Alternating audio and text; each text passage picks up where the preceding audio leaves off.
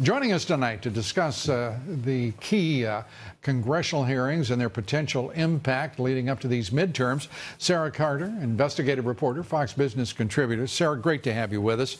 Great to be with you, Lou. Baker, he is creating all sorts of problems from Rosenstein, not the least of which Mark Meadows, the chair of the Freedom Caucus, calling for his resignation forthwith. That means whatever they've heard, Meadows at least has had a belly full.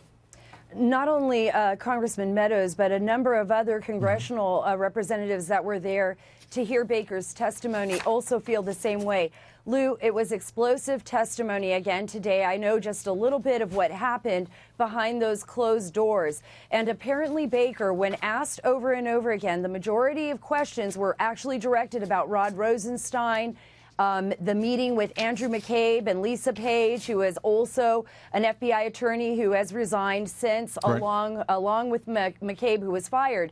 They asked him directly about Rod Rosenstein. And when they asked him specifically, how did you know for certain that, McCabe believed Rosenstein was serious? And he said to them, by his words and by his actions.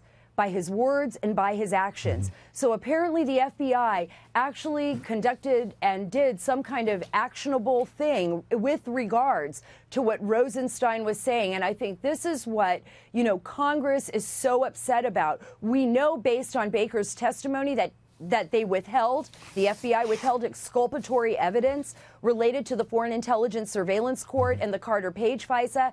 And now we know, based on Baker's testimony, that Rod Rosenstein was apparently serious about recording the President of the United States secretly, which is the reason why so many congressional members are saying, look, and especially Meadows, who's come out publicly to say it, resign right now. This has gone too far. Your move in May of 2017 to secretly record the president crossed a line. But they're obviously going to give him a chance to speak next week if he shows up. Now, that chance to speak next week, and if I may, on what you just said, there seems to me to be an issue here that is still not resolved. James Baker is not in this with clean hands himself. And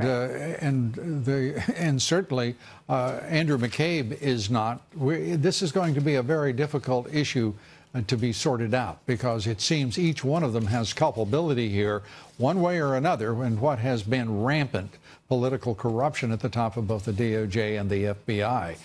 Your thoughts? Great points, Lou. I mean, I think they're looking at a number of things here. One, we know for certain that James Baker, according to sources very close to him, as well as James Baker himself, did not care much for Rod Rosenstein. Yeah. He was very close to James Comey. Baker was a confidant of his and was very angry when Rod Rosenstein actually wrote the memo that allowed the president to basically act on his wishes to fire Comey because he wasn't doing his job.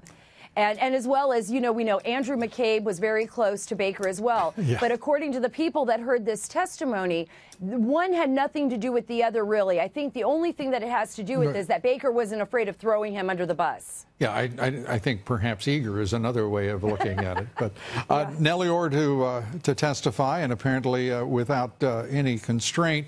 Her husband will be in jeopardy if she happens to in any way contradict his testimony.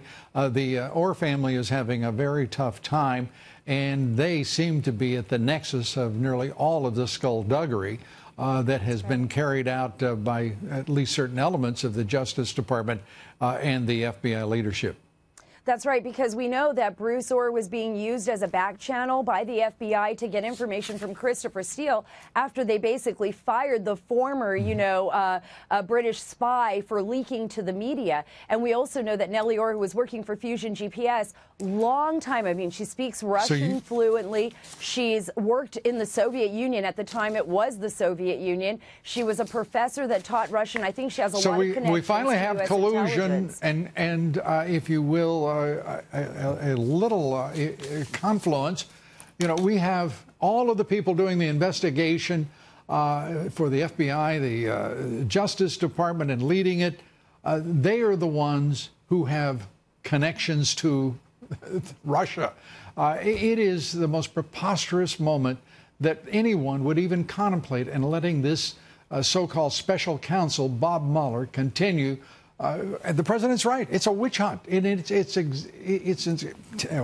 it's frustrating. You're absolutely right. And it is frustrating. And every bit of evidence points towards them, not towards President Trump or the campaign colluding. And don't forget, we've got a few members of that Senate Select Committee who have a lot of explaining to do, including the vice chair himself, that is Senator Mark Warner. Yeah, so absolutely. That is for next week. How about it, Sarah? Thank you, Lou. I'd love to be back. You got it. We'll see you then, Sarah. Thanks so much. Thank you.